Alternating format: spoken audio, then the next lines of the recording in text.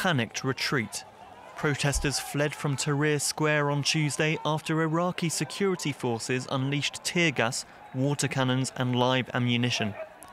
Hundreds were injured in clashes between police and protesters, many of whom are angry at the government.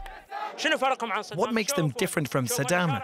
Show us asphalt streets. Show us a city where everything works, reconstruction, work, public services. We have none of that.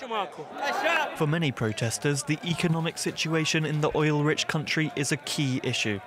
Specifically, they cite youth unemployment, which stands at close to 25%, as well as a lack of access to electricity and water, and political corruption as the key problems. In other cities across the country, including Najaf, a large number of young people took to the streets to voice their discontent. No one is helping us, no one is supporting us. We're giving our blood, we're getting hurt, our youth is gone, and we have no results.